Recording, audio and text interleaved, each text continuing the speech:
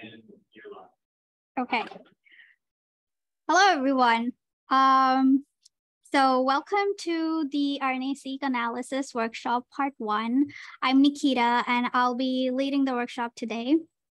I just briefly have a few slides to go over before we start the workshop.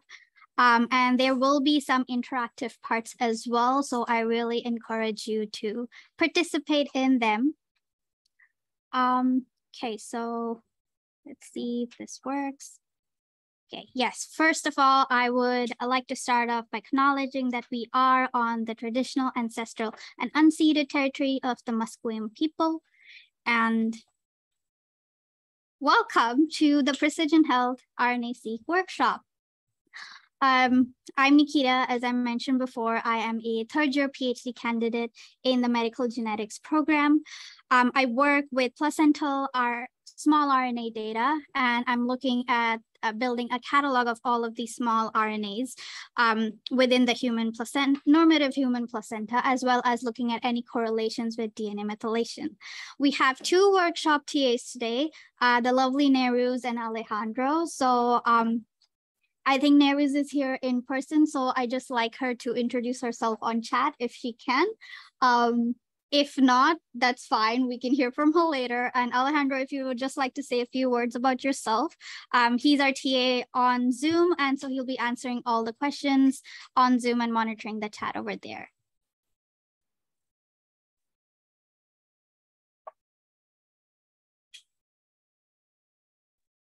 Should I mute myself, or is Neruz talking there? Yes. All right. No. So, can you hear me? Hi, everyone. Can you hear me?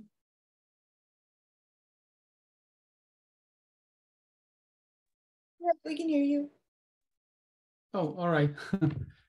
Yeah, so my name is Alejandro. I'm a third-year PhD candidate as well in the Wasserman lab. And I've been working extensively with RNA-seq, specifically on the topic of cardiomyocyte differentiation. So yeah, if you have any questions about the workshop, just let me know on the Zoom chat and I'll be taking care of the questions.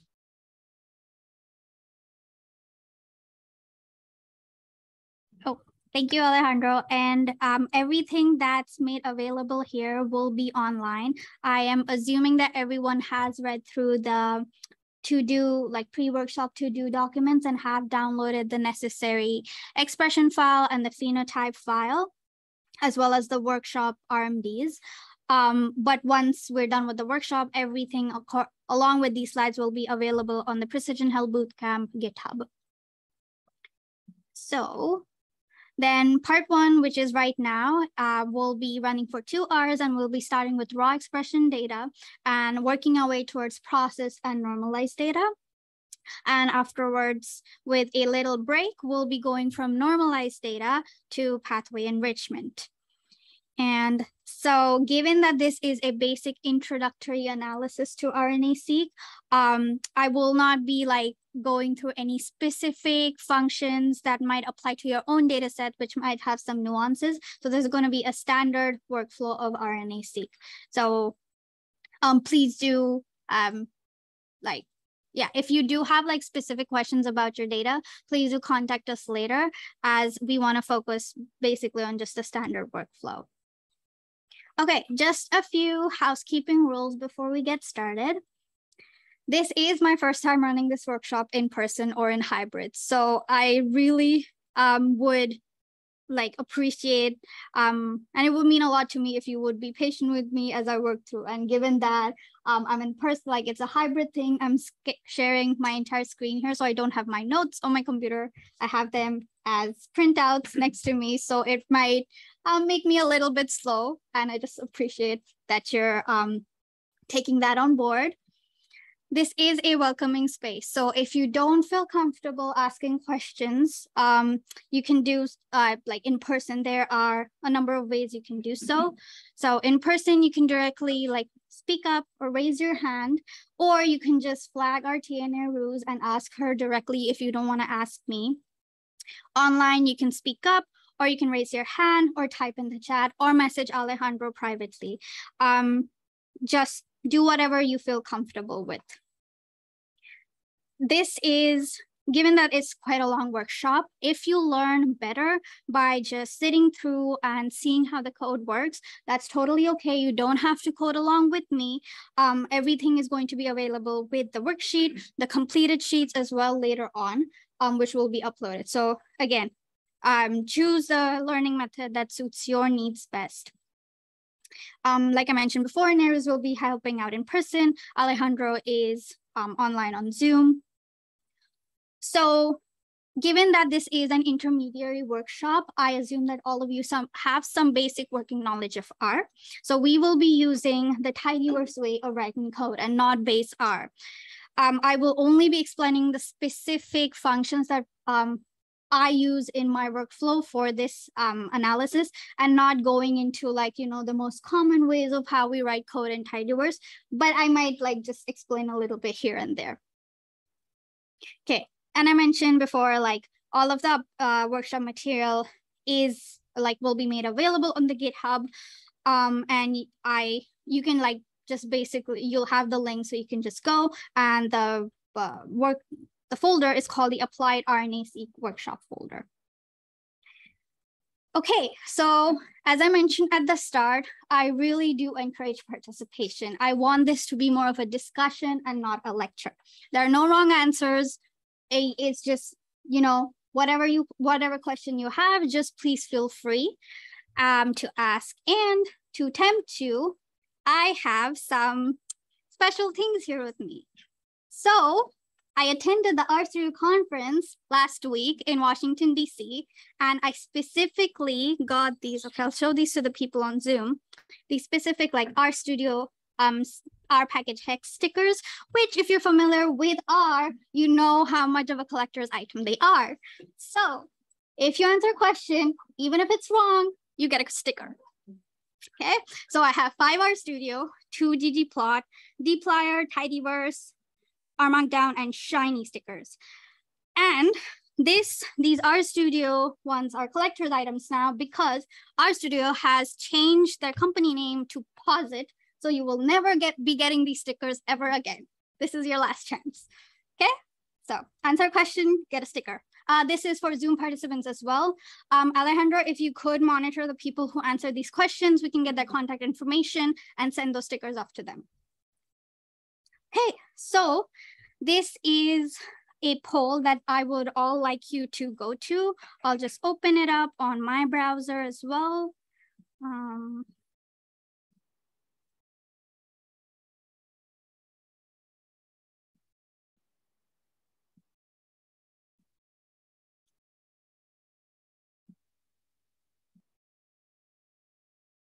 Okay, so I will be launching it. So this is just to get an idea of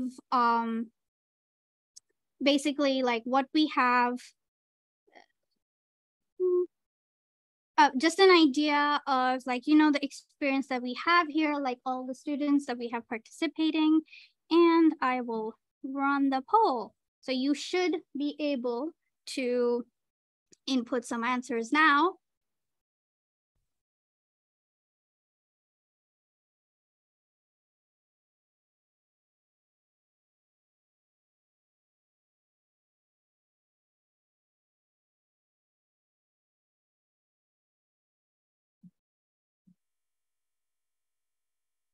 Okay, 8 responses so far. Okay, it looks like in general the majority is this is your very first introduction to RNA-seq.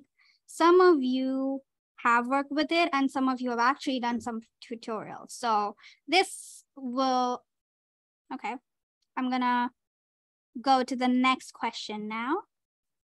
So why are you here at this workshop?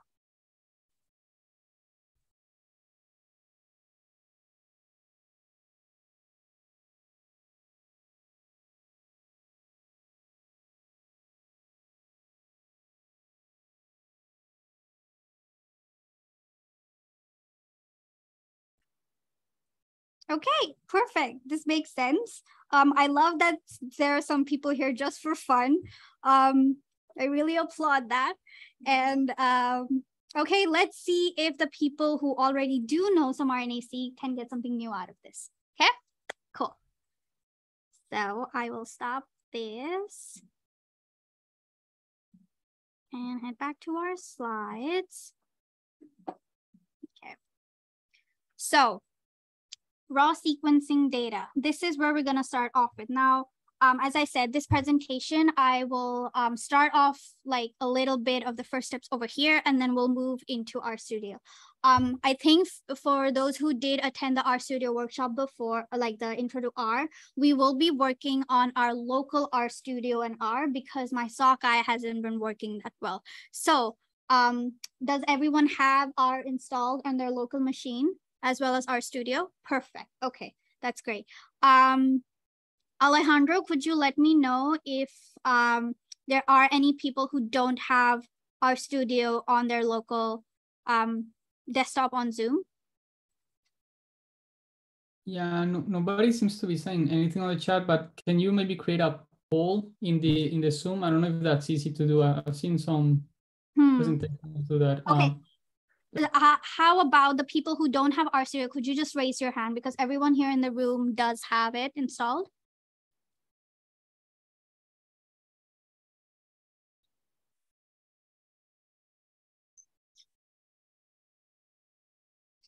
Do we see any hands up?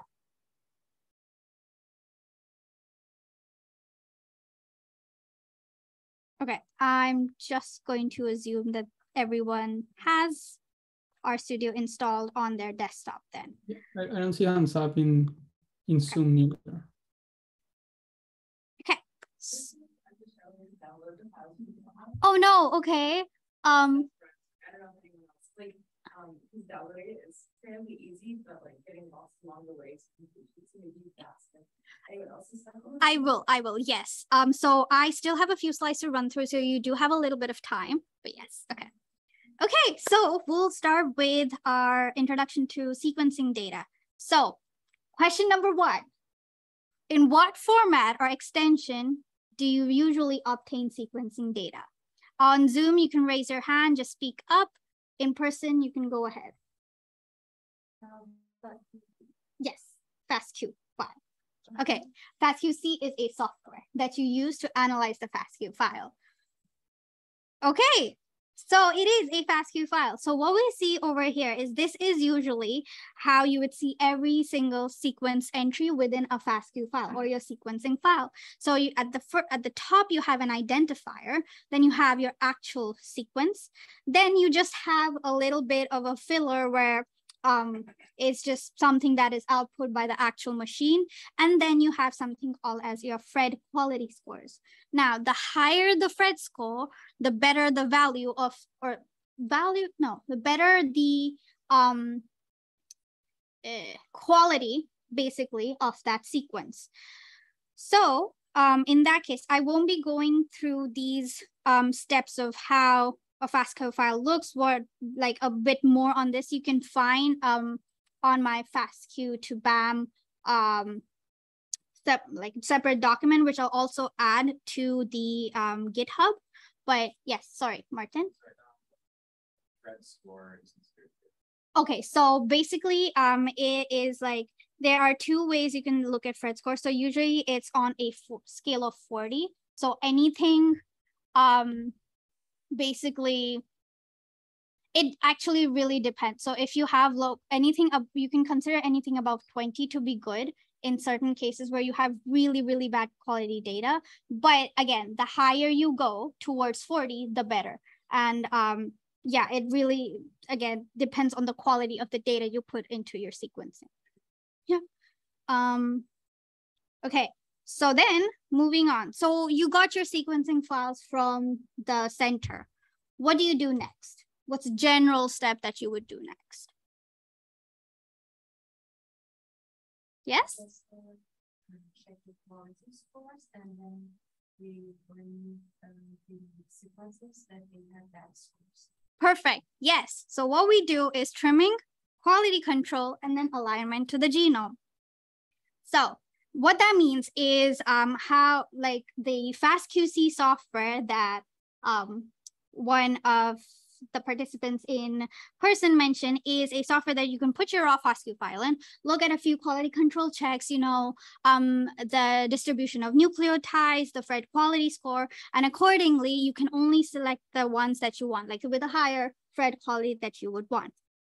You can also, if the sequencing center does not already take off or trim the adapters and the primers that you have, you can do that as well. So there's like software such as Cut Adapt and Trimomatic, but all of this needs to be done in terminal in Linux. And then the last bit is basically aligning your FASTQ sequence file to the actual reference genome.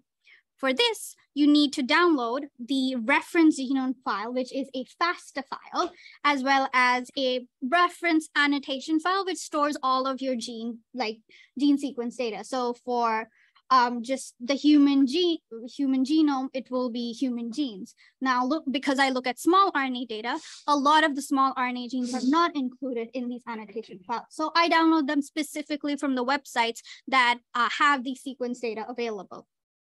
And it is also recommended that when you do download this genome file from whichever website, that you download the annotation file from that website itself.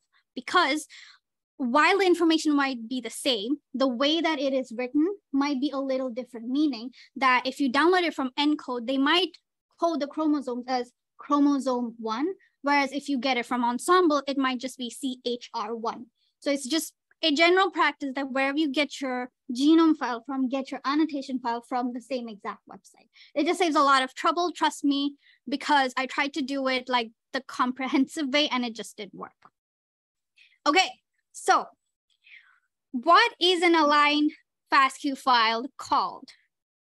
And then bonus sticker, 2 stickers for whoever knows the full form of the extension of that file. Yes? It's a BAM file, yes. Do you know the full form of BAM?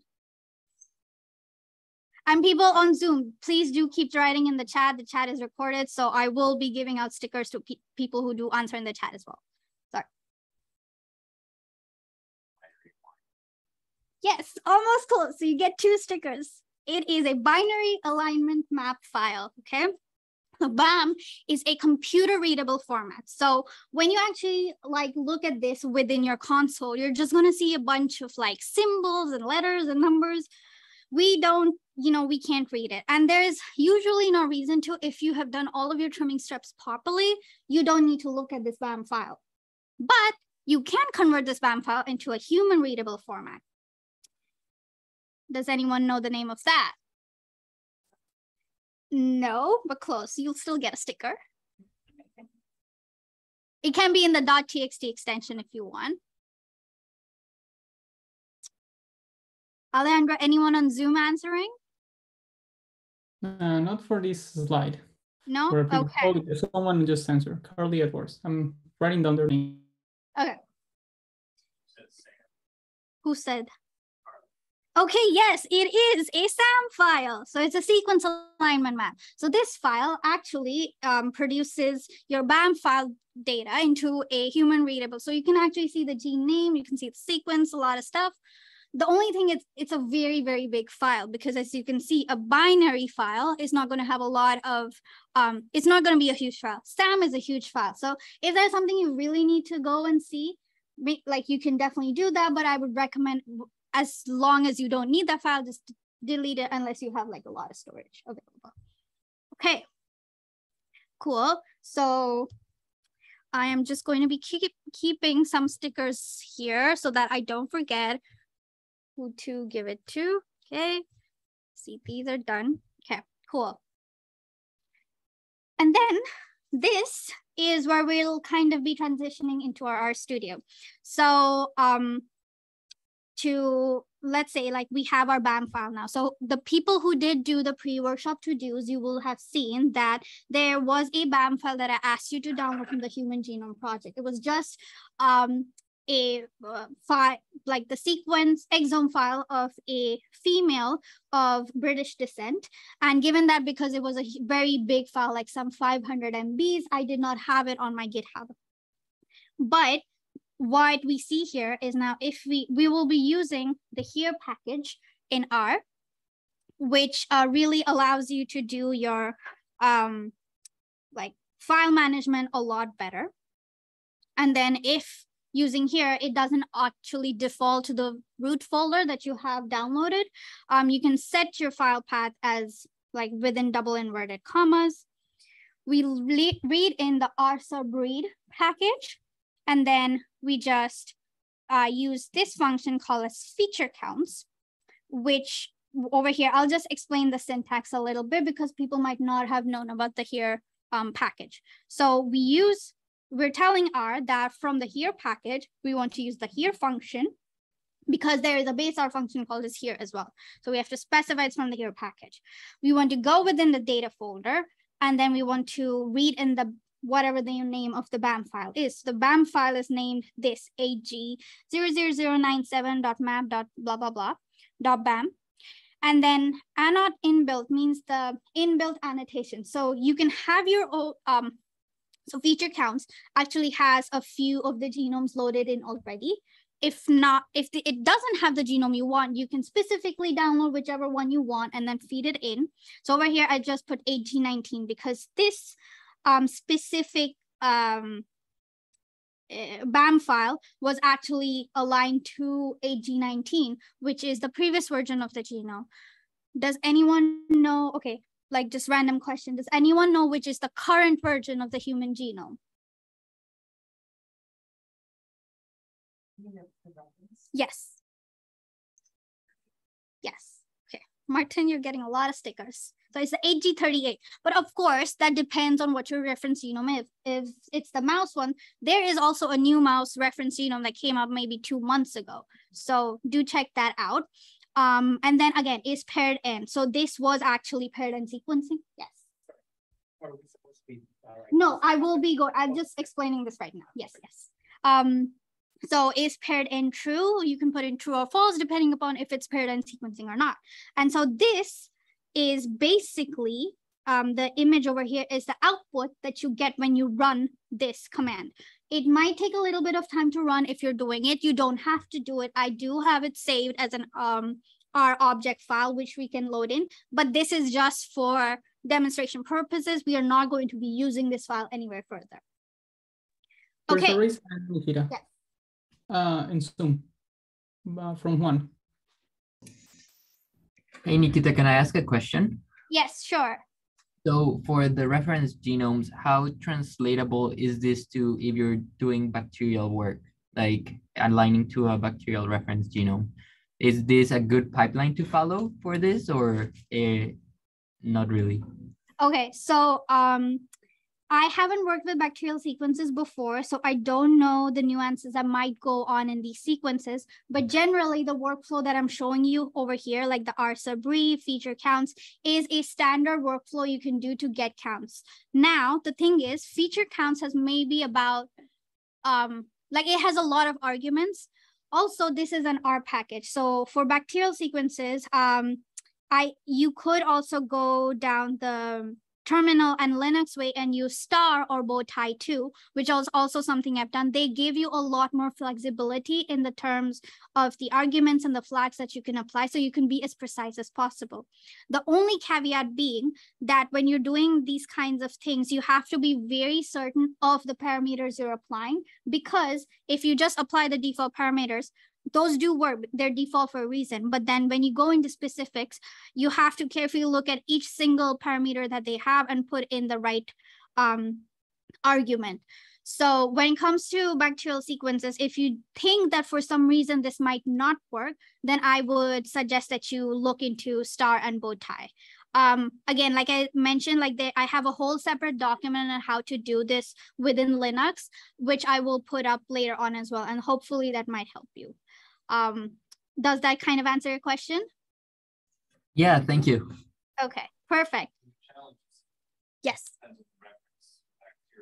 Yes. If you're working in E. coli, there's a great genome and a great annotation set. So what you're referencing in feature counts is GTF and a FASTA. Yes. Now, if you're working on some bacteria without a reference genome, none of this works. Yes. So it depends on the bacteria Is it a single bacteria? Is it a mixture of bacteria?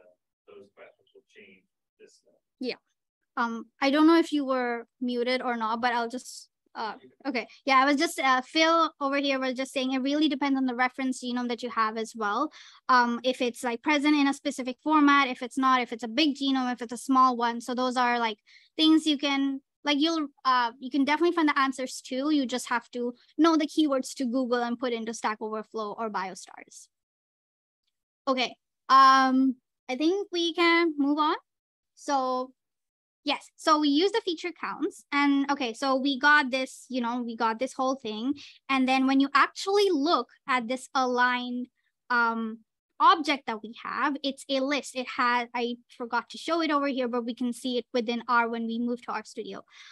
So it's basically has like, I think 4 different data frames within that. And to get the counts, we actually just, you can name your like data frame or object, whatever you want. And then from within the aligned data frame, we call out the counts data frame. And then when you actually look at the counts, this is what they look like. So this is kind of what you would expect, you know, a simple data frame with rows where you have the genes and then the column. So no, sorry. So each row over here is a gene and this is the count within that sample for that gene.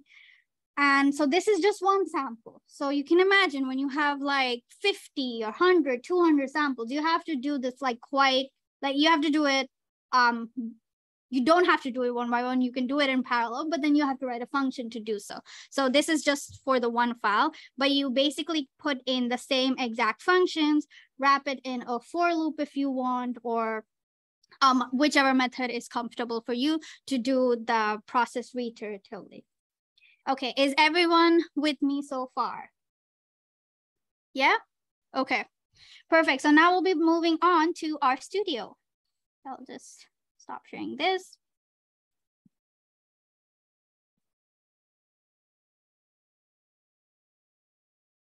Okay, because I have everyone on Zoom over here right now, does anyone have any questions? Because I can see everyone right now.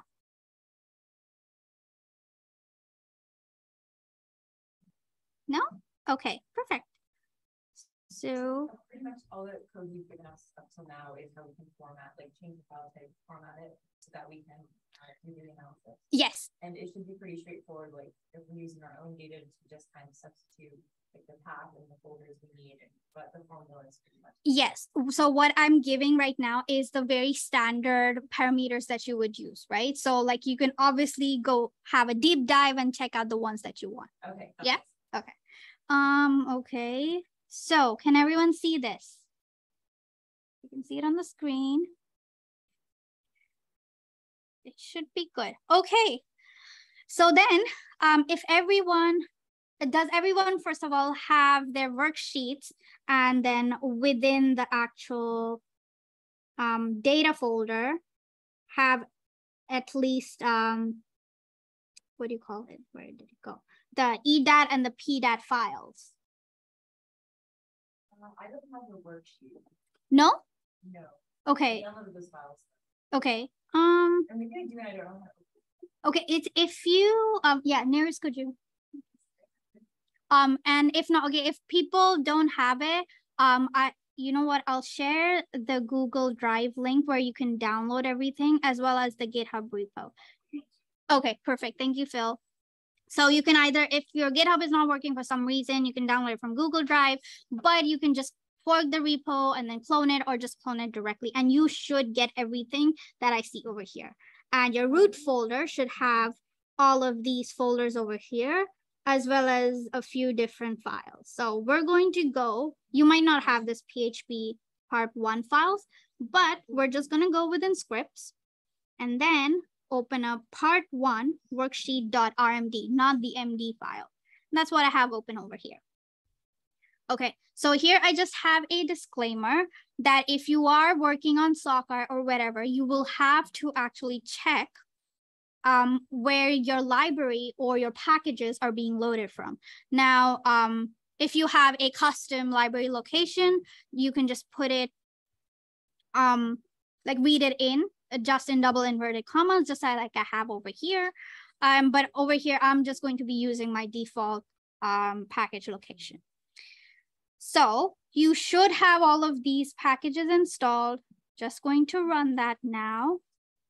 And then this is the this is basically what I was talking about before. So if let's see if this works. So I'm going to just run this over here. You don't need to do it. Okay, it does not have this file. It didn't copy over, but anyway. So if I read this in, so basically when you run this align command here, this is what you're going to get. And then as I mentioned, there is a count stock data frame over here. And if you just do this, this is what you're going to see. So again, this is just for the one sample, and you can do it in R, you can do it in Linux, however you want it to be. Is everyone with me so far? Okay, this was just for demonstration purposes. If it doesn't work, it's okay. You can do it on your own later. Everything is stored in the GitHub folder. No, not. Okay, now we will actually start reading in our data. So we will be using a data from Geo. So Geo is the Gene Expression Omnibus, which is a repository where you can upload your data. And it is very good practice when you publish a paper and have any data that you do so and make it publicly available. So the Geo ID or the accession that we have is this GSE 157103. You might not have this within your worksheet. I just wrote it down here, but you can go ahead and write this in your actual RStudio now. If you're working through, if you're not, if you're just observing, that's totally fine. So yeah, so the thing is usually when you're downloading data from anywhere, it is going to be in a format that is not exactly what you want it to be. There are going to be spaces within the column names, which gives us a lot of errors. It's not going to be in a tidy format, which is what we are used to working with. So what I've done is I've actually downloaded this data set. I formatted it, so format the expression data set as well as the phenotype file or the clinical file so that it's easier for everyone to use within this workshop. But if you want to see exactly how I formatted these two files, you can, again, go to the GitHub. There is a document which says, oh, this one, let's see, I just have the MD here, but here we go. It's called 0 GSC data formatting, and it goes through every single step I've done to get to the formatted file that we have over here. Okay, so I'm just going to clear this environment over here because we do not want these objects. It's all clear, and we're just gonna go and read this in. Now, I've saved it as a text file, which is the most, I won't say common way, but an easier way to transport. Excel files can get huge. Text files, when delimited, are much easier to share across. So I read that in, and this is how our data frame looks like. So each row is a gene. Each of the columns that we have are actual samples. So I've just gone ahead and labeled the IDs as the actual sample name, so it's easier for us. And over here, we can see that usually we have whole numbers within our data frame, which is the norm as we would get for any raw expression matrix. If you remember, this is the raw data. On Geo or wherever you can go, you can directly get processed data. But given that we want to work through this analysis start to finish, I want to make sure that we know every step that we go through when we actually have our raw data and go to process data. And it's just good practice if you're comparing your own data set to these other data sets, that you start with the raw data, apply your own parameters so that you know exactly which step is going in, and then compare it, because process data can be different for every single person who is doing the processing. A little bit of a parameter change here can lead to completely different results. So this is what our raw data looks like. And I'm just gonna move this. Gonna go back in, and now just copy this thing, paste it here, and name it as PDAT. So P stands for expression data, expression data, EDAT. P stands for phenotype data, PDAT. This is just the convention that my mentor in the Robinson lab has taught me, and I think that's a pretty good way to go. It makes it very easy to remember the name of the actual files we're loading in. So over here, it's again within using the here package, the here function, within the data folder, we're using the GSC PDAT. Okay. And we should get 126. So if you just scroll down, you'll see all of our samples, and then these are the different variables that we're working with. Now, just taking a look at this data, can anyone tell me, very easy question, very easy to get a sticker, what is this data set about? What is it like? What do you think we're looking at here? Okay. Patient demographics. Yeah. Patient demographics. Yes. Okay, you get a sticker. Okay, I only have 1, 2, 3, 4, 5 stickers left. Okay, so you're very correct. We have a data set of COVID versus patients who have COVID versus patients who do not have COVID over here. And it took me a long time to find this data set because a lot of data sets actually only will give you very, very few clinical variables such as age or sex and COVID. Having these other variables is what you're going to usually have within your own data, right? You're going to be recording a lot of variables. So I thought to choose a data set which has a lot of variables so you can see how it works like. Okay, so everyone read in their data frames? Everything's working good? EDAT, PDAT, everyone? You show your PDAT again? Sure. So what do each one of these values mean? It's Like what it said. So on what does it mean to have 1.16 that first one? 1.16. Okay, so that is basically, again, so this processing, when you're actually reading, like aligning your sequences, there is a number of ways you can do this. So if this is paired end data, you can count your genes twice because it's running on the forward strand and the reverse strand. So sometimes it might just count in like, no, actually. C is for chromosome? No, C is just a patient ID. Oh, okay. Yeah. You know what? I've actually haven't seen a 0.16 in just raw data before. It's my bad. Yes. Oh no, it is raw. I checked. Something, yeah. Or was it counted by something? Might be, yes. We're assuming these are just counts. Yeah. Right, so they should be whole. But all over here, you've got floats. Yes. So likely something like salmon was run, and salmon puts out a partial count per read based on maximum light use. Okay. So does Callisto's. Okay. This is not a feature counts count. No, it's not. Yeah. But that's so these values haven't been transformed, but they are not whole counts. Yes. Okay. Yes, that is. Thanks, Phil, for bringing that up because yes, I've only ever used our subread, feature counts, star and bow tie, which always gives me whole values. And then as Phil was mentioning, there are quite a few that don't actually give you like whole values and they give you partial reads. And that might be something worth looking into. So my bad over here. But again, like the one, if you only use the ones that give you whole counts, you might not come across this before, as I haven't. Okay, so then, okay, so we've got all of these loaded in. Now what we're going to do is something called as exploratory data analysis. And okay, so it's going to take a look at my notes here.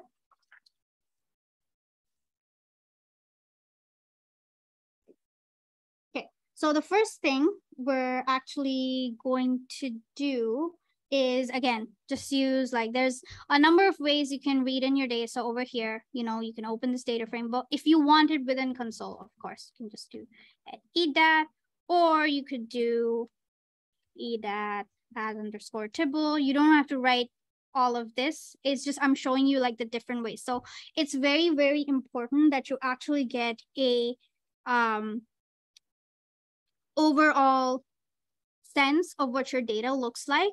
So in that case, what I mean is just, okay, how many, what are the type of variables that we have within our actual phenotypic data frame? So we have our like, okay, sorry. So why this is important is that sometimes when we're using a lot of functions, there will be some variables which are actually coded as characters, but are actually numeric. So we need to make sure that the numeric variables are actually numeric. So you just do this like, oh, I did not do that. Okay. Okay.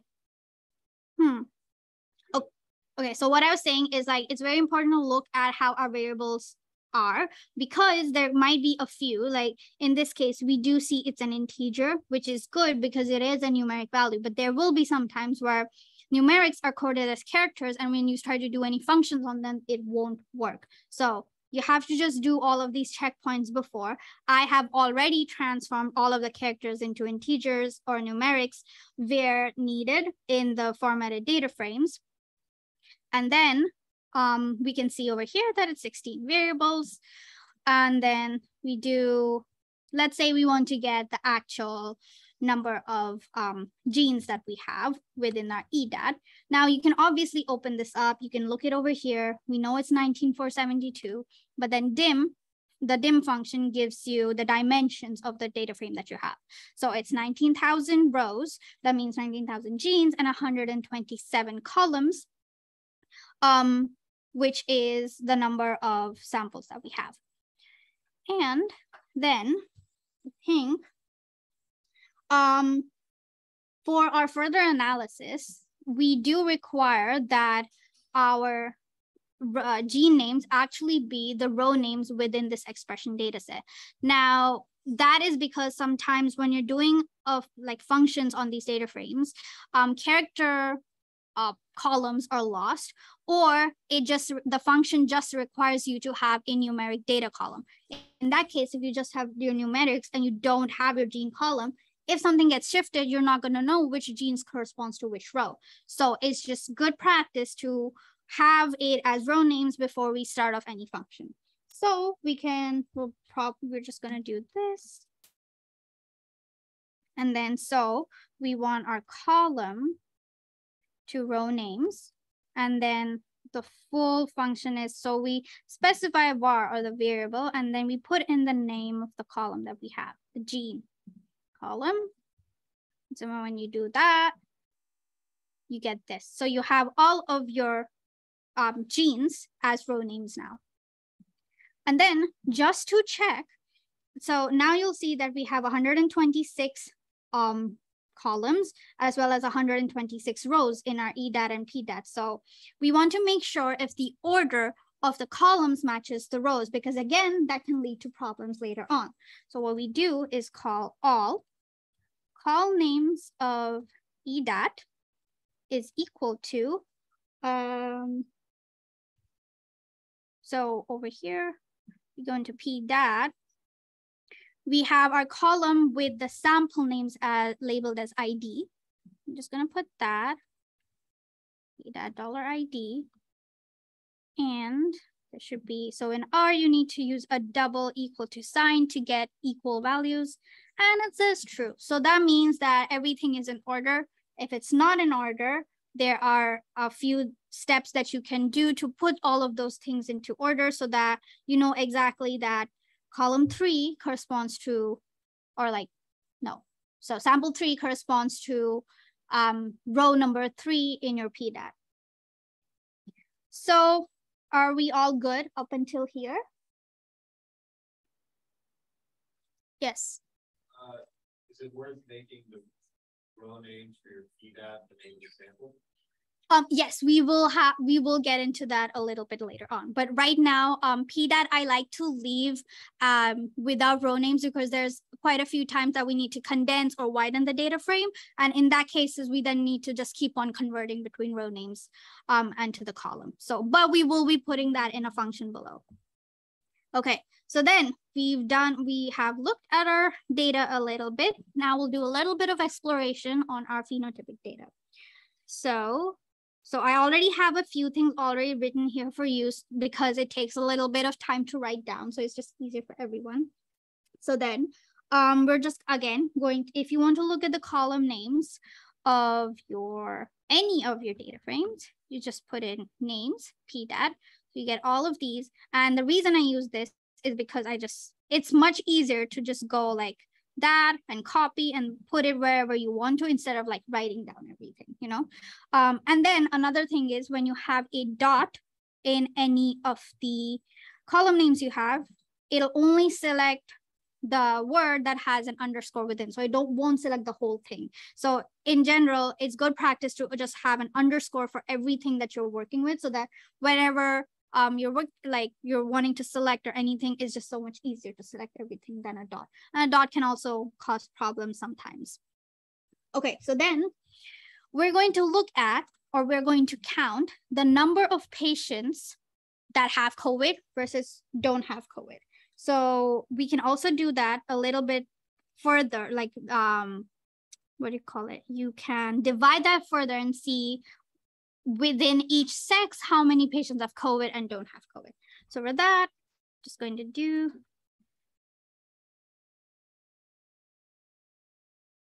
and you have to match the name of the column exactly, otherwise it won't work. So this is kind of what we get. So we can see that the distribution, like for the patients who don't have COVID, is pretty equal. There is one which we don't know the sex of. And then within the patients which do have COVID, we have a lot more males that have COVID versus less females. Now, this might just be, okay, these are things that you really need to look for because this might just be in sampling error that, you know, they just had more male patients enrolled, or it could just be that there are like males contract COVID a bit more than females. And over here, like, do notice that I'm using a binary male versus female for sex, and this is not gender that I'm talking about. Gender is a continuous scale. People should remember that, and you should never code sex as gender because sex is always binary 0 or 1. Okay, so we got a little bit of a lay. Yes. Do you usually, like for every like run, do you usually call the package and like you usually, or just with the flyer? Yes, very good question. That was actually going to be a question, so no stickers. But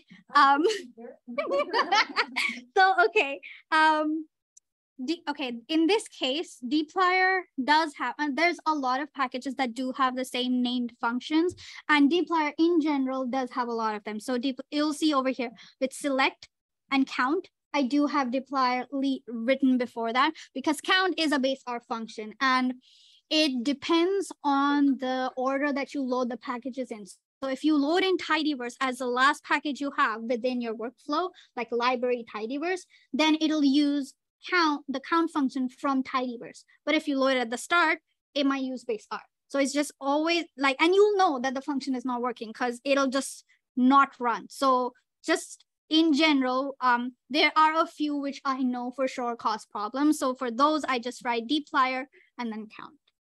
But good for bringing that up. Okay, so now that we have by COVID and sex, I want you all to do by COVID and ICU and see what the distribution is. I'll just give a minute.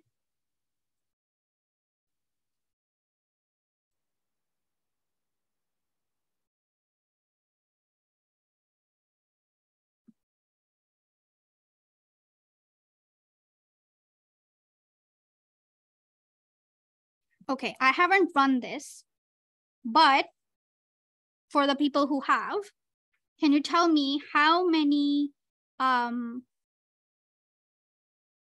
female patients with COVID were admitted to the ICU? I do not know the answer. How many, oh no, sorry. I don't have, okay, sorry. How many patients with COVID were admitted to the ICU? Okay, let's see. COVID, yes. ICU, yes. 50. There you go. You get one sticker. Okay. Don't worry, guys. There's lots of chances for stickers later on. Okay, so this is kind of what we get. And that's true. So we can see that within people who don't have COVID were also admitted to the ICU. That might be due to something different. I don't know. Like, you'll have to go back. And so there is a paper that I've linked for this study where the data came from. So maybe go back in and see how this actually aligns. Like, no COVID, yes, ICU, were there just random patients that they took for controls?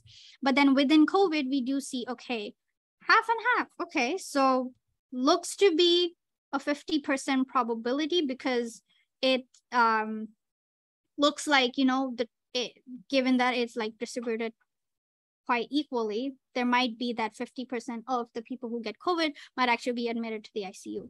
And this is a data set from like very preliminary studies in COVID. It's like this came back and literally at the start of COVID. So things have changed a lot. Just bear that in mind. What we see here might not be a true representation of what we know right now. Okay, so then, okay, so this is something that I'm going to ask you to do again. Okay.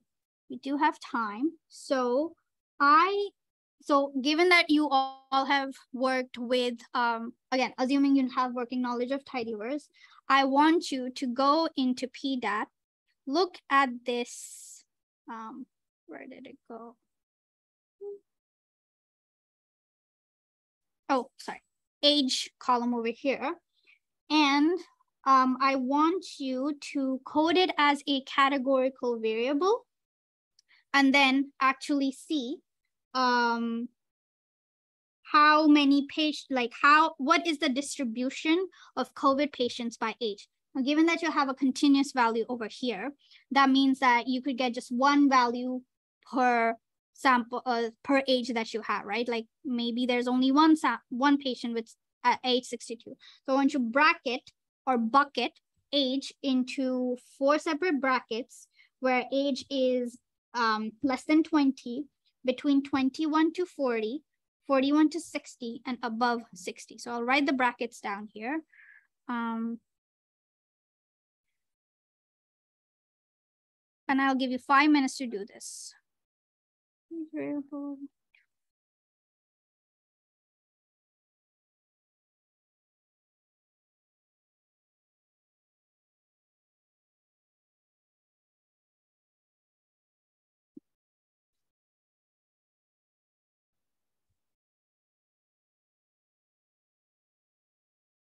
A hint is you could use the case when function from dplyr.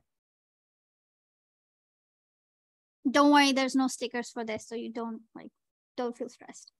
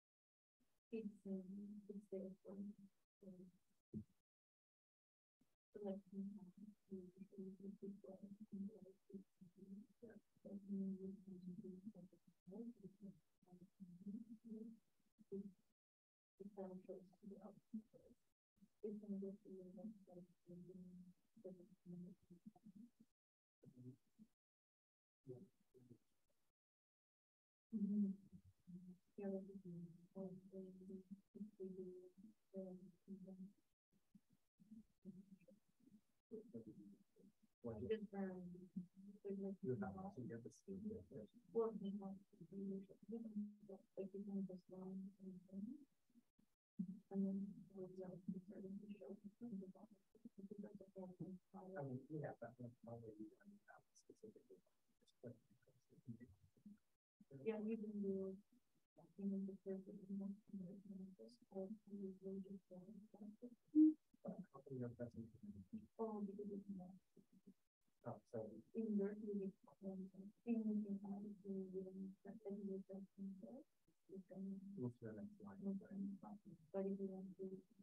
You doing okay? Oh, okay. Colors? Oh, I'm getting X's. Yeah. it might just be a bracket. Probably right. Yes. I'm absolutely brand new to this. I don't Work along as much as you can.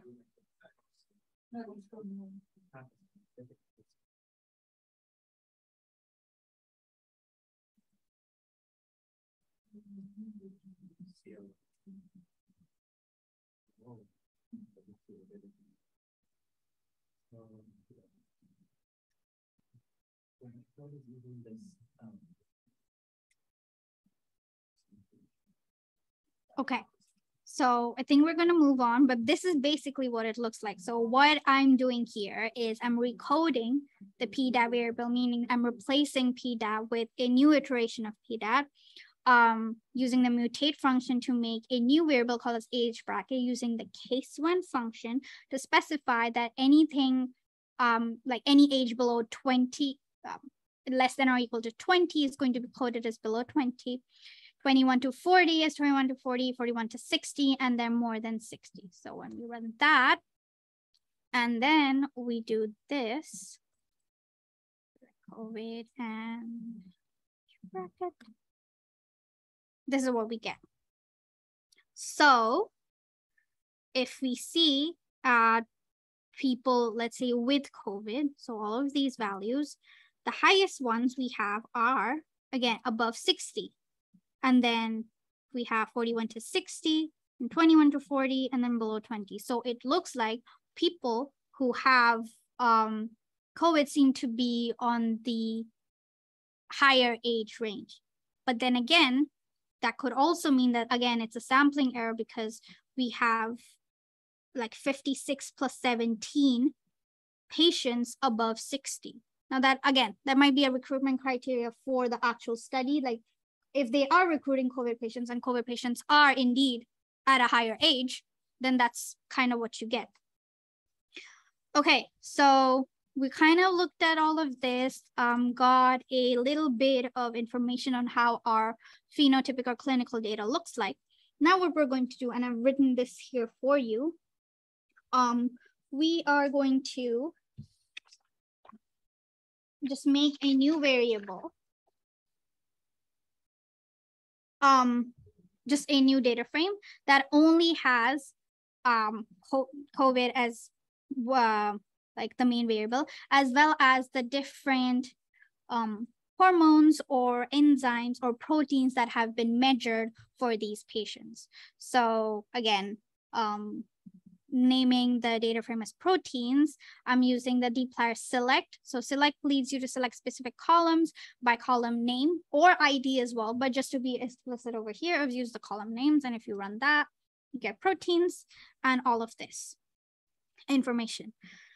Now what we're going to do is make a little plot to see, visualize how does the expression of these proteins vary by patients who have COVID and don't have COVID. So what we're going to do now is use a little bit of an advanced function called as pivot longer. And what it does is makes collapses this entire data frame into basically just 3 columns. So it's easier to plot. So now when you're using ggplot to plot your functions, you can basically just pass a variable for X, a variable for Y, for color, fill, whatever. So you need all of those variables that you want to plot by in one single column. So that's why we use the pivot longer function. Pivot longer is the thing I've got. Yes, it is the advanced version. So gather and separate have now been deprecated. So that means that they are old functions and have been replaced by these newer functions. Yes. So pivot longer and then calls. So you can again, explicitly select the names of the columns, but given that there's a lot of them, or if you just want to do it by index, I'm just going to do 2 to 6, which means like column number 2 to column number 6. And I'll show you what I mean by collapse. So I'm going to name one of the columns. So the columns which are going to have the column names, I'm going to name it as protein and then values. So all of the measurements, I'm just going to label as measurements. When I do that, and I open up proteins again, this is what we get. So for each single entry, we now have several different rows, and that just is giving you like, okay, so for this patient, for this ferritin level, we had this measurement. So it just puts everything into a longer data frame, which is easier to use when you're doing quite a few downstream functions. You can have this as protein long if you want to keep it as a separate data frame and proteins as the original one, completely up to you. And then we're just going to do a very simple plot.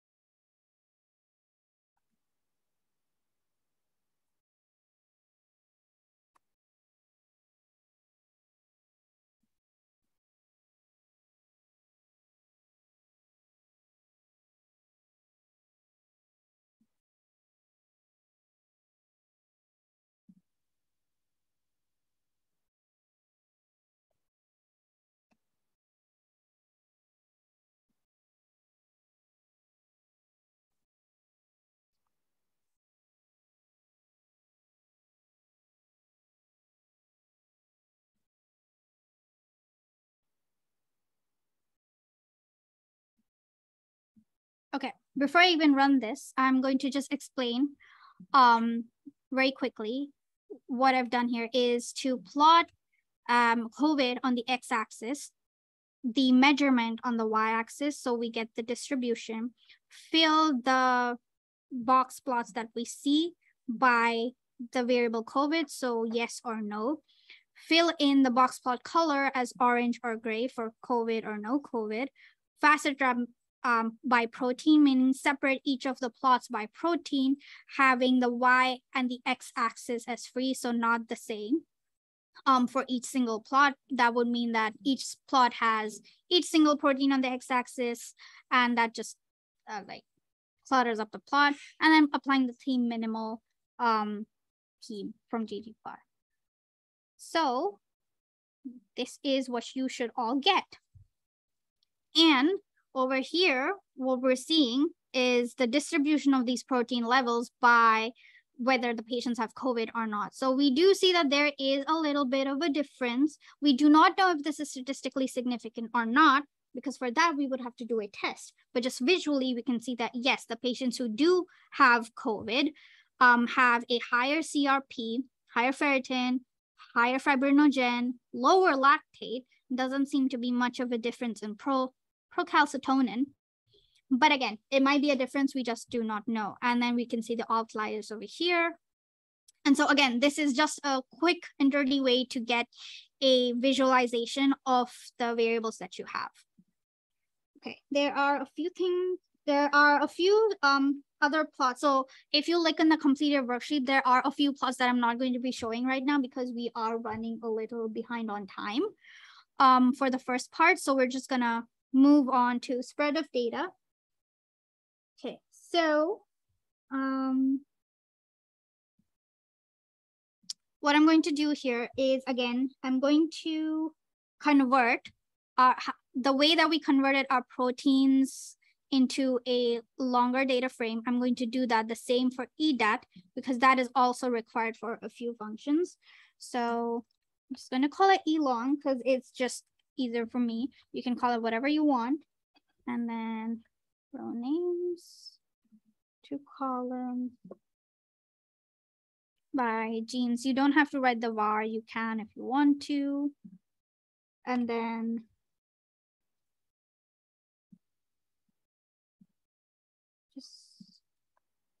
going to replace this by calls is equal to, so if I'm using the names of the columns, I can just use minus column genes, names to ID, and values to expression. And this is what we get. So our genes are sample IDs and then the expression per gene. And then, because we've already looked at that, but if you want to have it within your script, just write it there. This is what you'll see. And then, okay.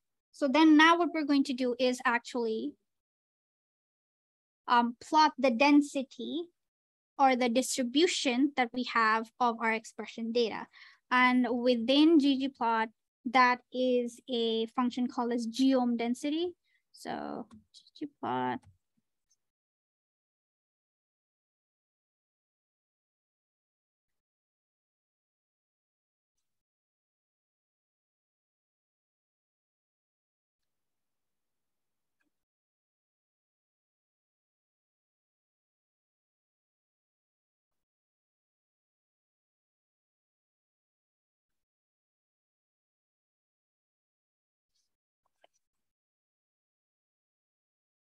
I do know all of these functions and arguments I'm using. It's just, I don't want to waste anyone's time. So I'm just literally reading them off.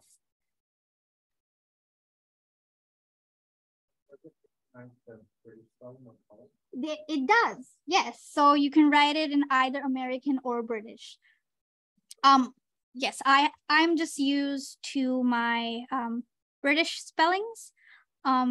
But yeah, ggplot, I think, yeah, ggplot for short takes. I don't know about the other tidyverse functions though.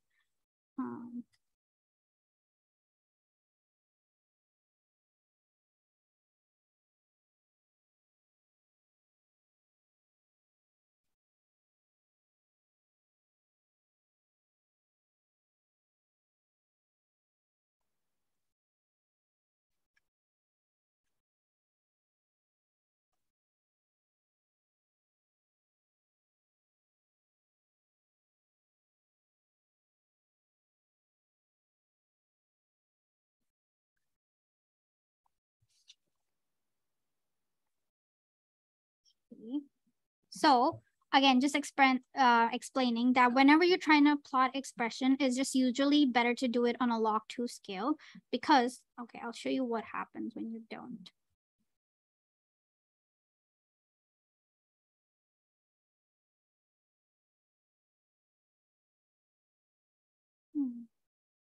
Yes, so this is what you see.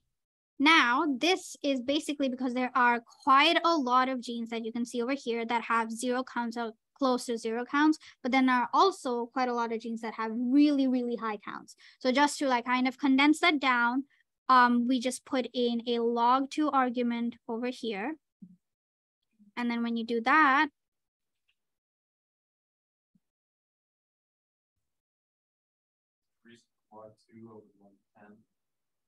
it's just your preference. Yeah, no, the thing is I did, so actually good question. When I did do log 10, when I ran differential expression, because log 10 condenses it down quite a bit, the number of differentially expressed genes that you get is actually just a very, very high, high differences that you see. And when it's actually log 2, it captures a little bit more of the variation that you see. And I did actually do this. So this is the plot that you get. And we do see a warning over here.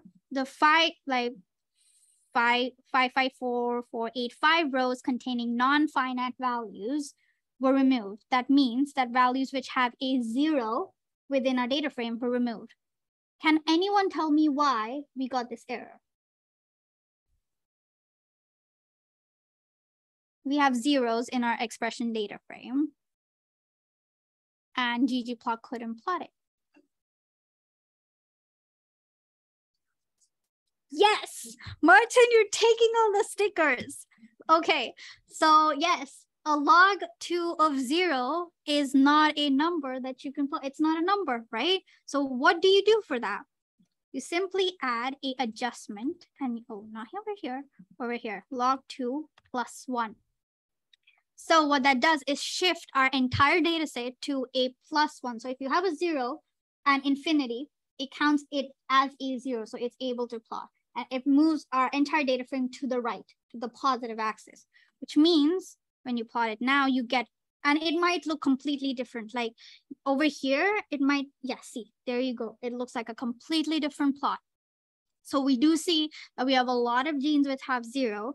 We do have a lot of them which have like median values between 5 to 15, and then they taper off towards 20. It's not a long tail, a little bit of a, but we do have a tail over here, which means that, you know, distribution, like obviously you can see, isn't completely normally distributed. But this is kind of what you would expect from raw data. Raw data is going to give you a very weird distribution, but it's very important that you do get that distribution so you can compare it later on to your process and normalized data. Okay, so what we're going to do is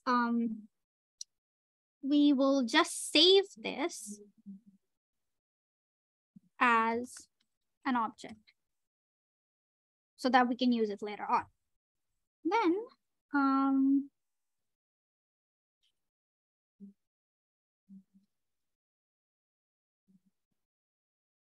okay, so now we are going to actually look at the sample-sample correlation. So how similar are our COVID samples against other COVID samples versus non-COVID versus to non-COVID? That again is something that you should be doing. It's a check. So you have like, you know, 2 different conditions. How similar are those conditions within that one condition? And when you're comparing against the other condition, is there a big difference or are they actually just similar? So you just use a very simple formula called like our function called the core function, and then just put in our EDAT. So now over here, this function, the core function, requires you to have your genes as row names. It will not work if it has a character column within your data frame. That's why I converted before. So I do samp core. Might take a while if it has a lot of samples.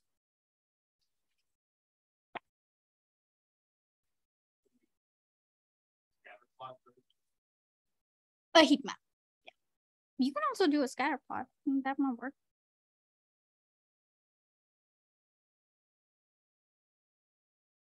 Oh, I think I had in my previous iteration, I had named it this as emeld instead of elong. That's why I have this here. Okay, so SAMcore is done, and this is what it looks like. Now you have to remember that it doesn't say that it's a data frame, it's a matrix.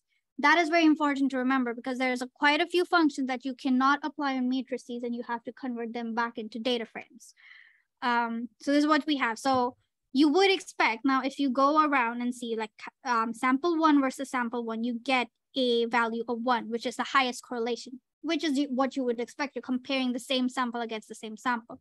Then over here, you get sample 2 versus sample 1, and there's a 0.92, like, don't think this has any units. I don't know, but it's a 0.9 correlation.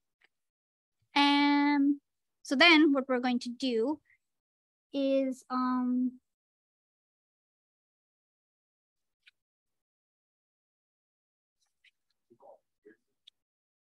yes. Let me just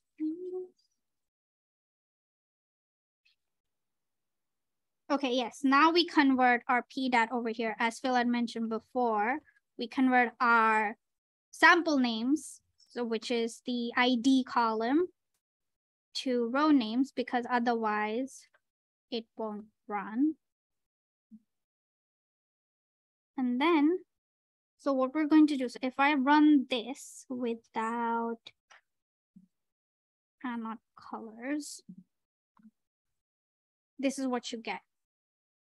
So it's a little hard to look at because the colors are quite jarring. So what we're going to do is just run this anot calls, which is basically storing each variable you want to have within like you want to have a specific custom color for as a list. And then within that, so these two are lists within this one object. And for COVID, yes, you have this color. For COVID, no, you have orange. And then I've just given some other colors here. Now, if you run this heat map here, again, I've written again down all the defaults and the parameters that I think work best for RNA-seq data. You can play around and see which ones you might prefer. The clustering method complete deals well with outliers, instead of the Ward D2 methods. And then Euclidean is just the standard one that you use. And then yes. Yes, there is. So right now we're just using the standard Pearson correlation, but you can also change it to Spearman's correlation. And then when you, sorry? I think, okay. It should be, let's run that. Okay, let's see. So P heat map, if I just put a question mark here, you should get,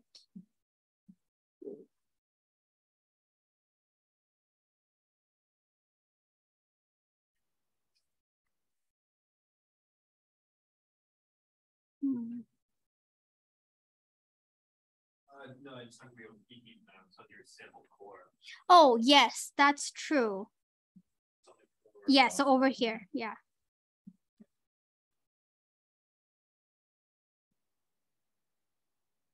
Yes, method. These are the ones you can use. So you can play around with that. So if that suits your data set better, I think for DNA methylation, or one of the data sets I use, Spearman correlation worked best rather than Pearson. Okay, so if you ever want to find something for a function, you just put in question mark, the name of the function, you get that. Then when you run this is what you get. So it's a little bit easier to visualize. Obviously, you can use your own colors. You can also change the color over here. But what I kind of wanted to tell you is that we do, like, usually when you're doing a heat map, you see that samples cluster together. Over here, it doesn't seem like the COVID samples and the non-COVID samples are clustering together.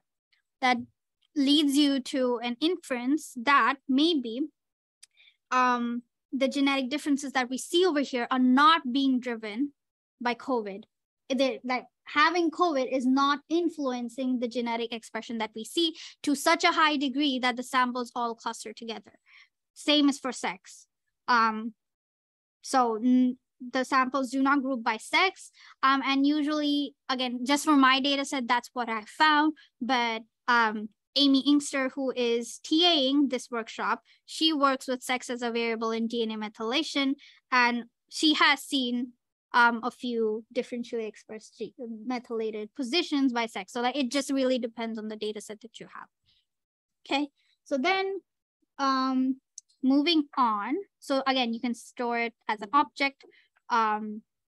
We are going to go into quality control. So over here, I'm going to be talking about filtering. Now, filtering really depends upon the criteria that you want. Do you want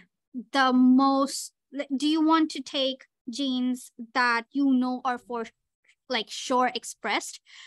So you just want the genes that show expression across your data set, or do you want to build up more of a profile of the genes that you have? Like even if they're lowly expressed, are they expressed? Yes or no? So the filtering really depends on what you want. I'm going to go through 4 different filtering criteria just to show you how you can apply that to your own data. Like it depends on the question that you're asking. So criteria number 1, removing sequences with a read count of 0 in all samples, meaning that you only can keep genes which have a read count of 1 or more in every single sample. So let's say gene number X has a count of 3 in samples with COVID and has a 0 expression with samples who don't have COVID, which means that they're showing expression in COVID patients. But if you do this filtering criteria, that will get rid of that gene because we're only keeping genes which have a count of 1 or more. So again, it really depends on what you're trying to get at, okay? So then eFil1, just gonna call it eFil1. We're going to go through fill 1, 2, 3, 4. So that's going to be we're going to take our EDAT data frame. Again, it's a numeric data frame at this point. So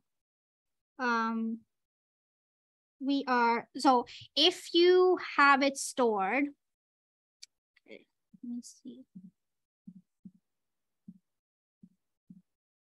So we have it stored as row names, genes as row names, but it's much, so sometimes, again, like I mentioned, like tidyverse, when you're working with the sum functions that you do will get rid of the row names that you have.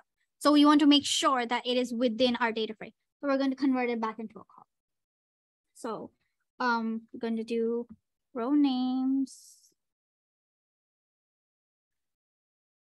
column, gene, and then filter. Ooh. So this is the new function that I'm using in dplyr, the if any function. So this, if you've been reading up on the advancements that like happen in dplyr or just in R, you'll see that a lot of the mutate at, filter at have been replaced by the across function. Now this is an extension of that across function. You don't actually use across, but they've just given a new function called if any.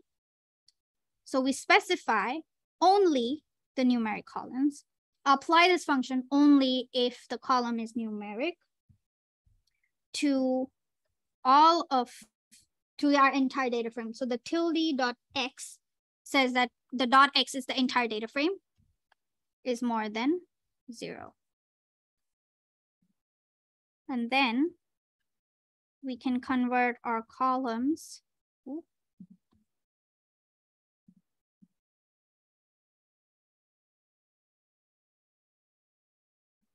back to row name, just to get it back into the format. So efill1, this is what we see. Now, can anyone tell me how many genes were filtered out for efill1? How many genes did we lose from EDAT to efill1?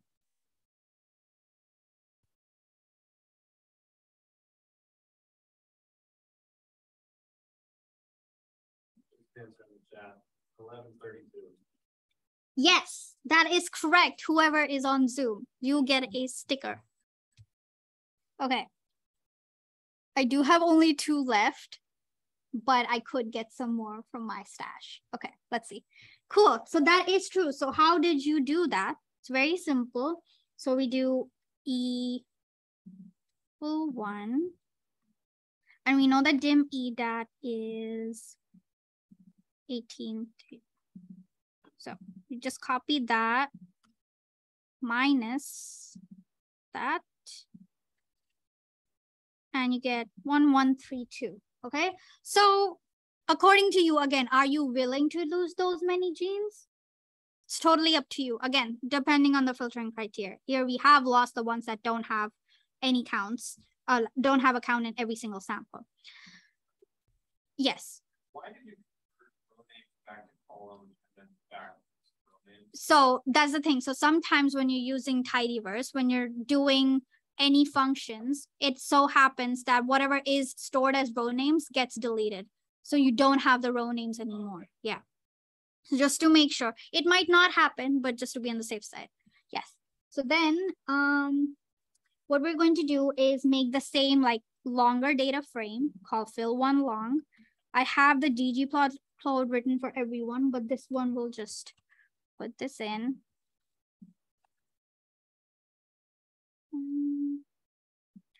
So coding or like writing scripts is basically a lot of copy pasting. Don't waste your time writing everything again. If you have it somewhere in your script, just go up, copy paste it. Where did it go?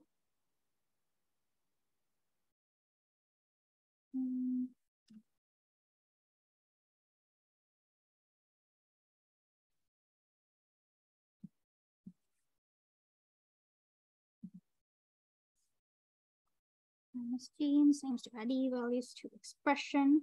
So it's exactly like what we did for the earlier raw data frame, okay? Run that, it's not working.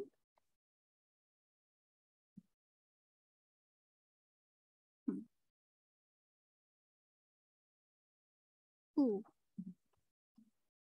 Yes, okay. Also, sometimes it won't work if this is like indented. So to get this indent back, you just do Command or Control I, and it puts it back right in. Okay, so we have fill one long. And then what we're going to do is we can convert the log to, now that we have like fill one long here, we have the expression, right? If you want, you could make a separate just variable if it's easier for you to plot it in your plot, like in your ggplot. So we just do it as mutate, because I have this log x1 here. So what I've done equal to log 2 expression plus 1. Okay, so that's again our transformation. And if you run this, it should work. No? Oh no, yes, it did, because we put it into a object. If you don't want to see that, just run that, because I want us to compare it later on over here. That's how it looks like, okay? So I'm just gonna put it back into an object. Filtering criteria number 2. Okay, so is everyone with me so far? No? What happened?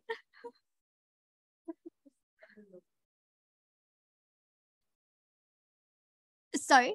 It's not too much. Okay, cool. Should I run like a segment instead of the whole thing? Sorry, that's a really Oh yeah, just this, like if you want to just run this line, that what you mean? Yeah, so you could just do this, I think. and then like right. Yes. Yeah, but then again, see, because I have the +1, it won't run. The plus means that there's another argument. So if you just do that, it should come up.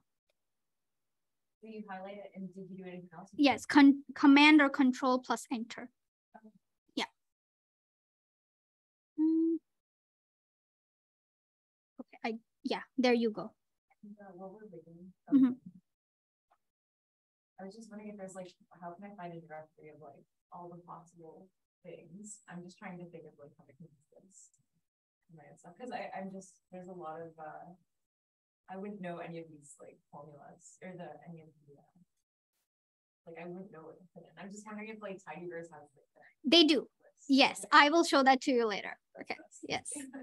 Okay, so we'll move on to eFill 2. Now, keeping only sequences with a read count of 1 or more in all samples. So now this was, okay, wait. What did I do? There is a difference.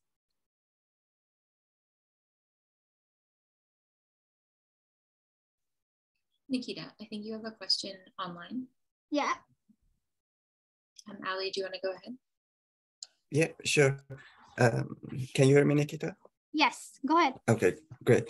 Nikita, filtering criteria 1 was to remove any value of 0, gene expression at 0. But as you mentioned at the beginning, if you have COVID yes 3 and COVID no 0, so obviously it's wrong to remove those gene expression, because, you know, we will lose that significant data. So is there any way that we can define if it is 0 in COVID yes and COVID no? Yes, you just jumped to filtering criteria 4. I do have that later on, so don't worry. Okay, great. Then if it is, I mean, how we can say that it is filtering criteria 1 if it is not a right thing to do? Oh no, I'm Like, just going not to through do the the different. 0. Yeah, I've just named them as 1, 2, 3, 4 sequentially because we're going through them. It doesn't mean that anything is right. I'm just showing you the different ones that do exist. Does that make sense? Okay, great. Yeah. Great, thank you. Okay, cool.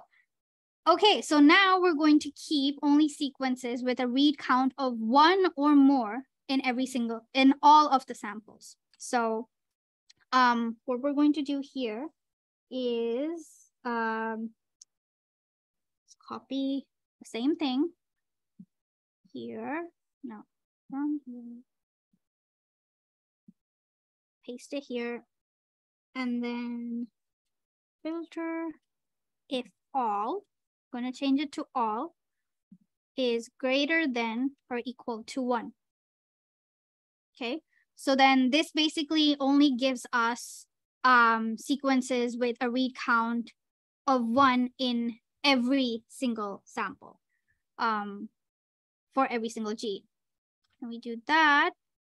Then, so how many genes now were filtered out for? Actually, you know what?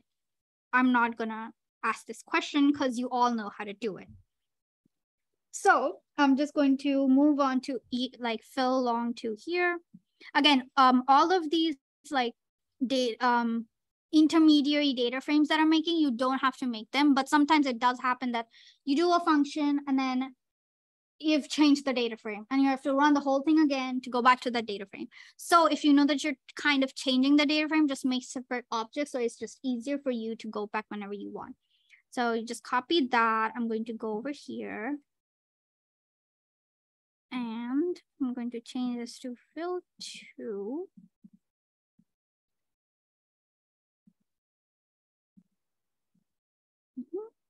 So that's exactly, again, the same thing that we're doing, putting it into an object. Now, yes. Is there a reason you wouldn't use like average RPM? Like let's say there's a gene that's 0 in all your case samples and 500,000 all your controls. Yeah. That gene's going to go. Yes. So there is another criteria that you can use. So the one that I'm going to go to for, you can specify the number of samples it might have it in. Also, or you could do is another filtering criteria. It's like, it depends upon, again, if you have a good number of samples within each condition. So for each of those conditions, let's say COVID versus non-COVID, for the COVID, you'll apply filtering criteria 1 or more in every single sample, keep those sequences. Within non-COVID, apply that same thing. So you won't do it together as well. So it really depends. So in the cancer projects that I do, we do it by normal, tumor, versus whatever other condition we might have. And if they retain within those, we know they're expressed in condition 1, 2, and 3, and those are the genes that we take. So you can very well do it like that as well. So your filtering criteria are going to change your project. Yes.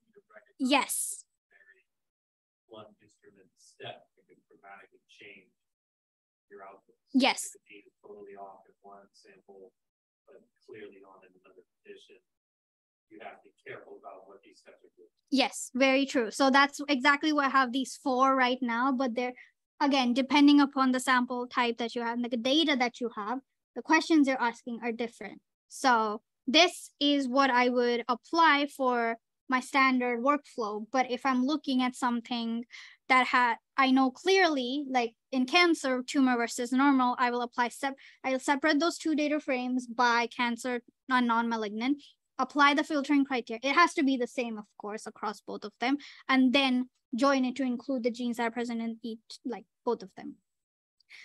Okay, so then we did fill 2. Did we get G fill 2? Yes, we did. Now, keeping only sequences with RPM of 2 or more. Now, why is that? Like, why would we do 1 versus 2? Because in sequencing, a count of 1 can be an artifact that you get. It might just not be an actual expression.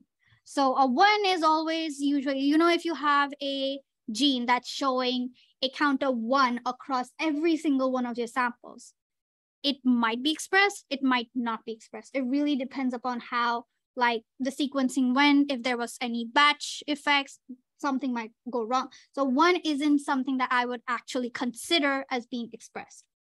So for that reason, a lot of studies actually use a threshold of counts of 5 or more as their baseline for it to being expressed. Again, it depends. Are you wanting to only look at the genes that are for sure expressed, or do you want to get a profile of all the genes that might be expressed? So the same thing. So we do the whole thing again, where we put in this. So for me personally, I select 2 or more for my gene expression data set because I want to make sure, because there are a lot of artifacts that can happen with smaller RNAs, and I want to be sure that the ones that I am counting actually have some true value. So we'll just change this to 2. And then fill 3. So 3 here.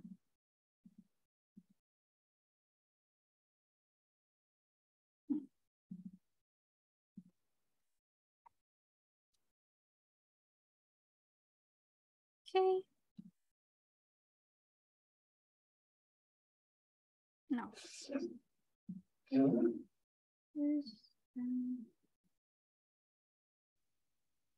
Okay, so I'm gonna take this bit out.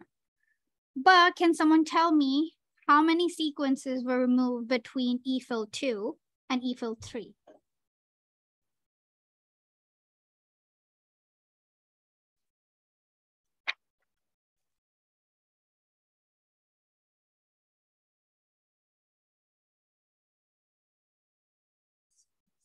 Yes, you get 1 sticker. Okay, I think you have 3 stickers, 2 stickers. 473.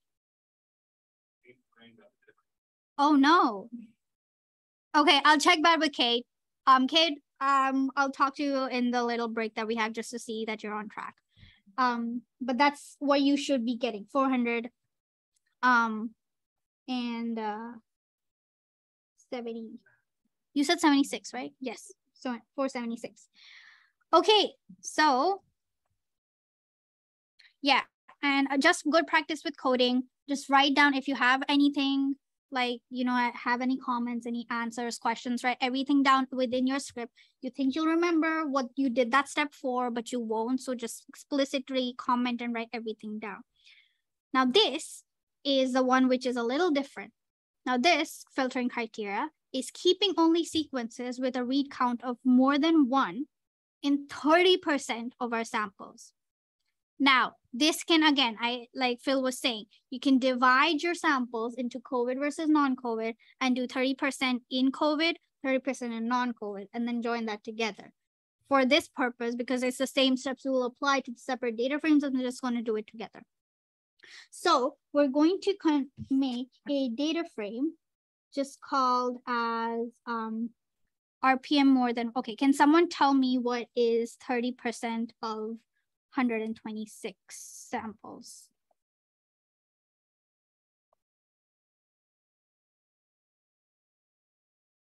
Okay, I mean, yes, so we will go with 38.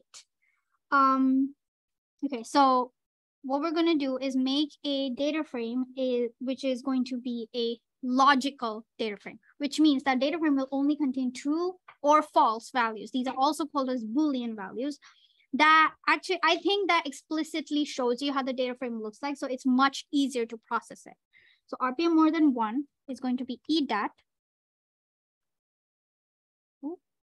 more than or equal to 1. Okay, so what we get is a matrix again, but it shows us whether, like say for over here, in sample C1 for gene A1CF, the value or the expression is not 1 or more than 1. So that means it's a 0 count. If it's more is equal to 1 or more than 1, then we get a true value. So now that we have this, it makes it a little bit easier to code it in a way that we only get 38 for each. We only select genes which have a true value of 38 or more. So then I'm just going to show you how that looks like. So we actually just saw that. I'm going to do table, row sums. So this is what we see. So this is showing us that we have 1,172 sequences where all samples have an RPM of less than 1. And we have 11860 genes, which have a value of 1 or more in all samples. Now, if you remember, this is a value that we have already gotten in the past. So this, I think we got for EFIL 2, which is, we said we want a value of 1 or more in our filtering criteria, right? So that's a good sanity check that, okay, this is working as it should. The parameter, the functions that we've applied for this data frame are what we want to be getting. Okay, so now what we're going to do is only select the ones that have a, select the genes which only have values, no, select samples. Sorry. We're going to select the ones which have RPM more than 1 in at least 30% of the samples. So we'll call this eFil4. Copy this here. Now remember that this is a matrix, so the downstream functions won't work. We have to convert it to a data frame. Put in a new column called sum, which is the row sums of every single column that we're looking for, so that the dot specifies all or everything. And then dplyr select sum and everything. So what I'm saying here is that make a column called sum, which will sum up all of the true values that we have for each of our genes. Then the dplyr select is to select the column. So in this case that I'm using it as a reorder function to select the sum column as the first column. So it's easier for us to visualize. And then everything, meaning use a sum column and then put all of the rest of the columns after that column.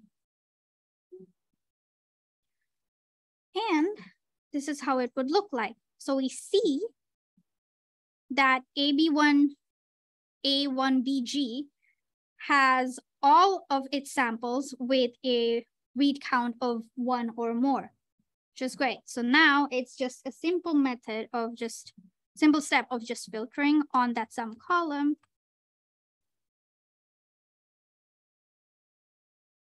Greater than or equal to 38. And then we are only going to select, so now, okay, now we have this. We don't actually have the gene expression values, right? So we need to go back to EDAT and pull out the genes from the EDAT column to get us the actual expression values. So we do that by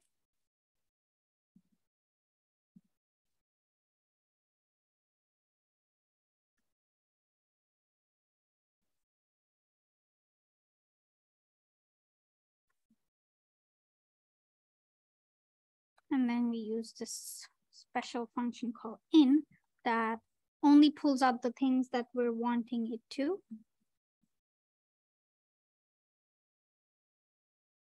Okay, should work. Now we get eFil4. Perfect. So we get our raw data back, like to the genes that we actually wanted. Is that making sense?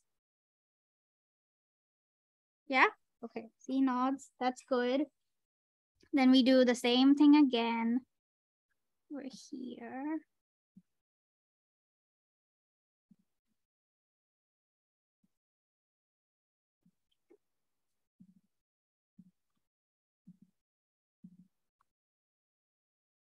Sorry, can you explain again how you filter? Okay, sure. So what I did over here is I said to EDAT that I only want to pull the row names that are present in this column. So this is our, no, not this one.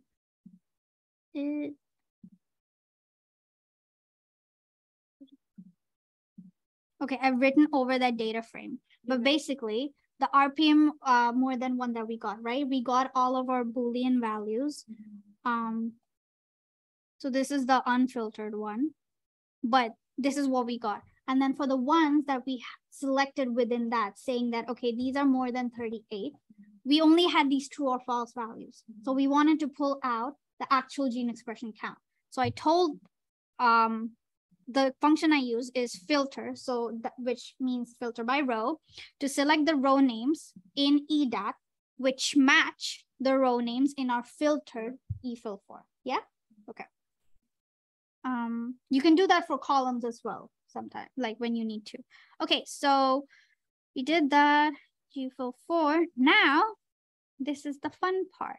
We get to see how our expression distribution is with all of these 4 different filtering functions. It might take a while because there's quite a lot of plots.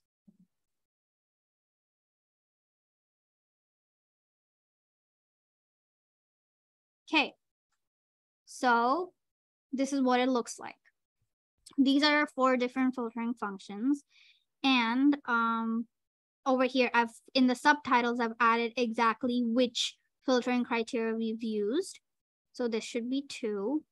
But you can see, like, within the 1 and the 2, it doesn't look that different. But as soon as we start filtering, this expression, like the distribution does change quite a lot. The 30% actually, you can see that there's a peak at the 0 because we did keep, like, we do have a lot of the samples that have zeros within those genes because we selected of more than 38. Okay, is this clear? Like, everything working at this point? Okay, now we're moving on to the last step, which is normalization. Now, I won't be going into the explanation of what normalization is, why it is important. You can go off and read that on your own, but I'm just going to show you what the standard normalization techniques that I apply. And okay, so we are going to use, it should already be installed, the EdgeR package. And we're going to actually make a separate value called genes, which is, okay, so within this, basically, because I said, you know, I select the ones which are usually read count of 2 or more, which is the GFIL3 or the FIL3. But for the purposes of this example, I'm just going to go with 1. I'm going to be a little less stringent. So I'm going to say row names of EFIL2. So that means we get a object that gives us all of the row names within the filtered data set that we actually want. Then I'm going to say this is the actual function to run the normalization set. I'm going to say counts is our EFIL2 data set.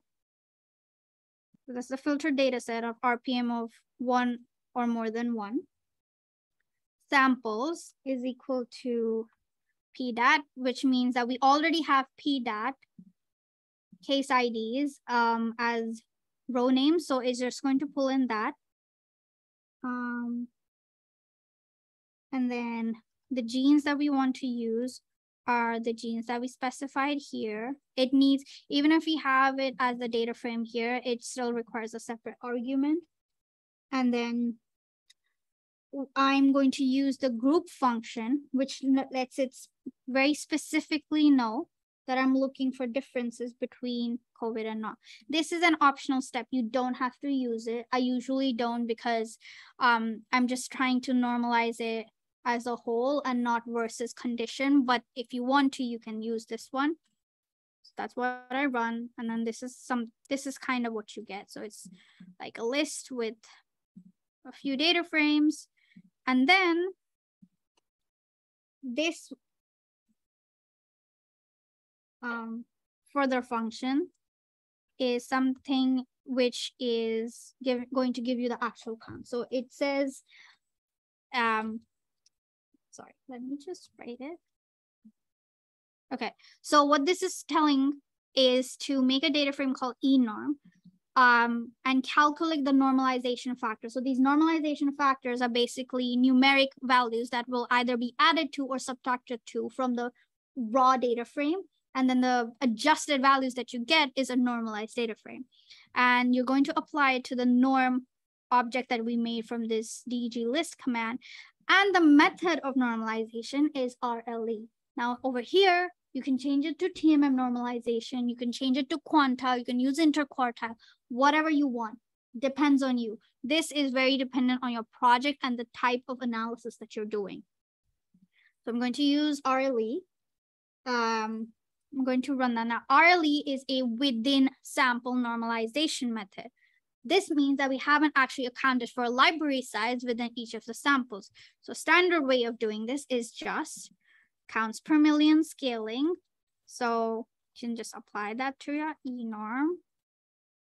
And now we see enorm is a matrix, and we do not want that. There we go. This is our normalized data frame. Now you can see that these are not whole numbers as before, but what we get is numbers in decimals as well. This is because if you look at the calc norm factors, which there is a way to pull this out. I think it's this one.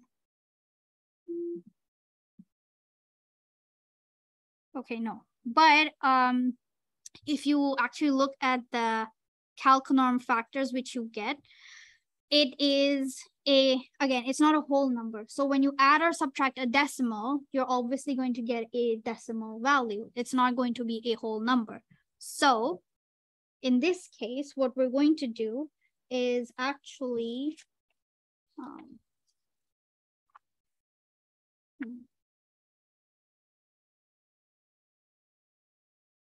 okay,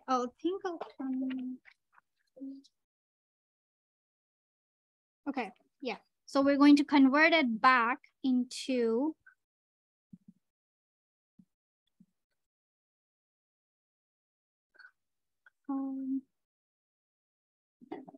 you can, okay, so you can do this separately as and call it like a log2 enorm, or just overwrite it. I usually just overwrite it because now, given that we have normalization, we do have a few entries which have zeros within them. So we need to, again, do the log2 plus 1 to make sure that we get the whole numbers. And I am going to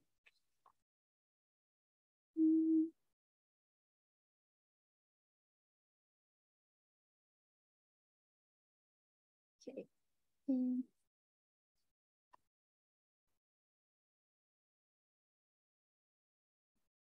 Okay, this is not how I have it written within my script, but we're at 11, so I don't want to hold anyone too long. So we have it converted into this. And now if I just run this again. So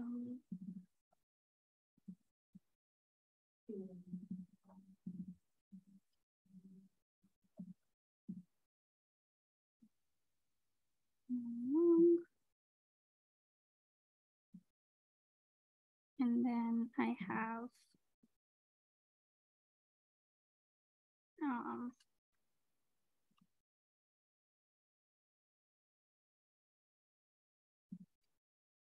have this here, genes, and I run that.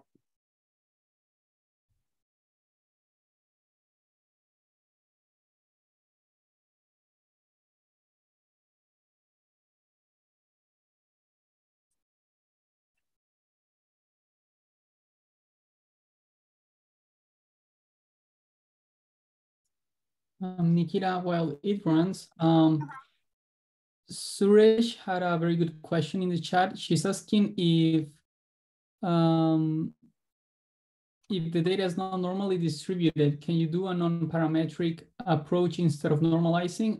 So I answered that yes, overall, but if you want to expand on that, because it might be of interest to other students. Yeah, so that's the thing. So you might, even after normalizing, you might not get a normalized, like, a normal distribution. In that case, again, it depends upon the further steps that you're going to apply. So usually, if you have read literature and if you've seen that with a big enough sample size that the data does become normalized, you can apply parametric methods. But if you don't actually have an idea of how the data would look like if you had more samples, then I might go for a non-parametric test, because at some point, all data is going to become a normally distributed curve, right? So it really depends upon, again, like how comfortable are you saying that if I had more samples, would I go like, would I have a normally distributed data set? Does that make sense?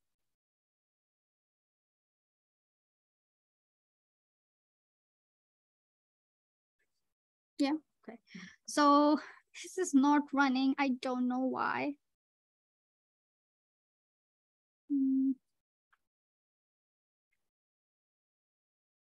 Okay, you know what this should, it's basically the same exact command from over here. We have the data frame in the same exact, okay, wait, no, what did I do?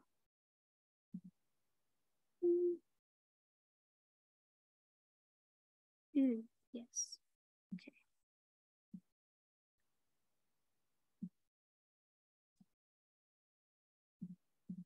Maybe just mention those that have to run that build up our markdown.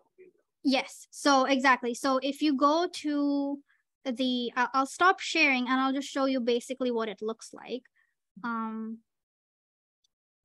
Oh yeah, it just came up. But okay, wait. Let me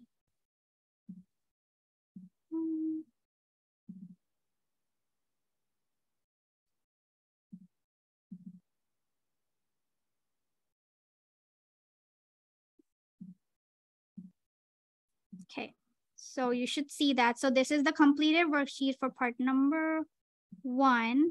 And if you scroll down, you'll see that what I'm doing over here is, this is the normalized data frame data that we see. It's pretty good, normally distributed. Happy with that. But most likely you will not be getting this, and that's okay. But, and then over here, I just show you how the raw data with like literally what we download from Geo looks like versus our normalized data. And safe to say, it looks much better. And then over here, this is basically kind of a homework or something to you can do on your own, which is basically to see that you take out a random gene. I use the TRIM2 gene, and I see that when I actually plot raw versus normalized counts for each single sample, we can see that the raw counts are all over the place, right? And it shows us what normalization does, is to actually bring it together in a cohesive manner and condense it down so that we can actually compare it to each other sample for all of the other genes that we see. So it's just a visual interpretation of what normalization does. And at the end, once we have that E-norm, just put it into row names to columns. So make sure you have explicit column for gene and then just save that file. If you have the repo, you should already have the E-norm, but if not, that's what you should like, just save it in within your data folder, say E-norm text, and in an hour, we will start our exploratory analysis with our normalized data. Okay, that's it for part 1.